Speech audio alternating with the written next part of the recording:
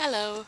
I've seen all these videos on coming out of the broom closet, or if you're still in, and how people's parents or other family members or friends reacted, and their experiences with it, with telling people that they were pagan or Wiccan or just spiritual in general. And I just sort of wanted to talk a little bit about how my experience was.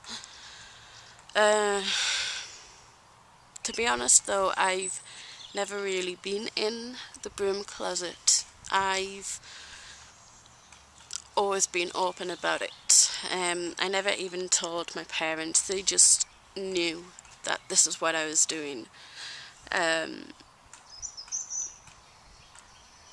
When I was around 7 or 8-ish, I saw my brother having a few books lying around about psychic powers and abilities and tarot reading and witchcraft, and I would just look through them. I would not read the pages, just look at the images if they had images, and I thought that was really cool, and I wanted to be like that. So I guess that is where my interest into witchcraft and paganism started from. And when we got the internet, when I was in my teens, I would start to look up witchcraft, and then I found out about paganism, so I searched into that and I found out about Wicca. And there was no other paths coming up for me, just Wicca, and I thought, okay, this must be the path for me because I can't seem to find anything else. So yeah, I tried to be Wiccan for a few years, but it never really worked out. But within this time, my parents thought that this was just a phase that I was going through. I would always talk to my parents about what I had learned, whether it be about herbs or crystals or I don't know, moon phases or something like that. I would just generally and openly talk to them about this. I never saw anything wrong with it. My parents never told us that if we go away from Christianity we're going to burn in hell or something like that. I mean, when we were about 4, they told us all that if we didn't want to be Christian, that is fine. If we wanted to find our own religion or not have a religion at all, that was fine. They would support us as long as we didn't hurt ourselves or hurt anyone else and we were safe. They would support us with that. So they never really had a problem with it. And that's it, really. I've always openly talked to them. I still talk to them about it. They show their support by buying me books or items they think I need. They will do a little bit of research into a certain item, thinking that I may need it. Like the scrying bowl, they did a little research to see what one might have been best and size and stuff or something like that, and they bought me that one, which is really nice. They don't have to do that, and yet they do, and it shows that they are okay with it. I've always had an interest as well in spirits. I've been able to contact spirits since I was little as well, so I guess as well that is where my spiritual side, I guess, started from as well, but I never told them about this because I didn't know how they would feel. I didn't know what their opinion would be because they never spoke about it to me. And I had no one I could turn to ask about spirit and all that. I didn't even know myself until I went onto the internet and found out more about them.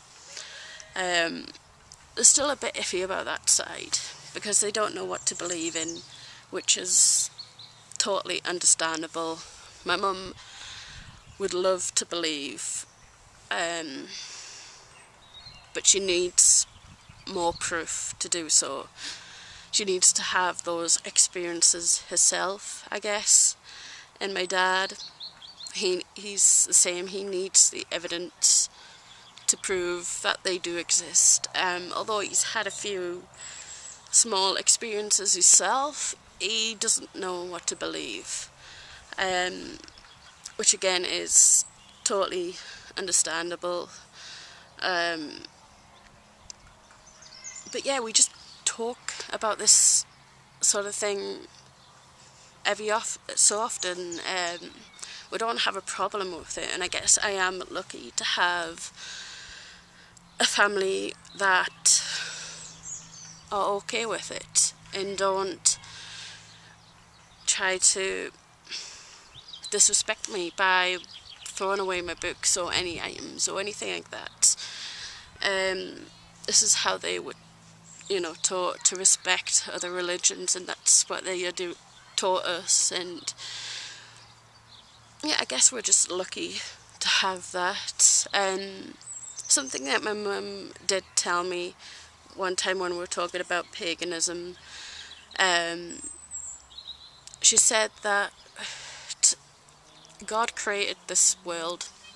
God created the land, humans, animals, and everything on this land. So therefore, he must have created pagans.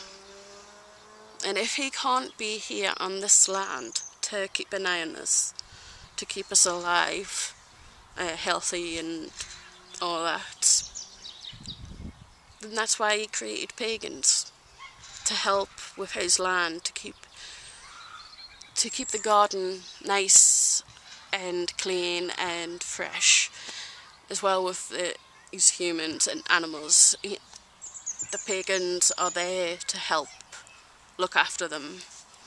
Now, I know not every person who is pagan has an earth-based path,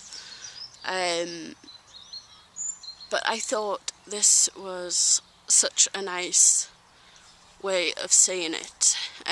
She thought of this on her own, and it's just really nice to know that's how she sees pagans, and that's what she thinks of them, and that's why she'll accept them and stuff. And when it comes to people, I know I'm probably rambling on, sorry, but when it comes to people trying to sort of attack my religion when my mum is around, she will defend. Yeah, it's just awesome to have this support of the family, and I don't know how I would have been if it was any different, and I am so grateful. I'm thankful every day that I have such a great family to have support with. But yeah, I just wanted to share my experience with how my family were with me, and that's it.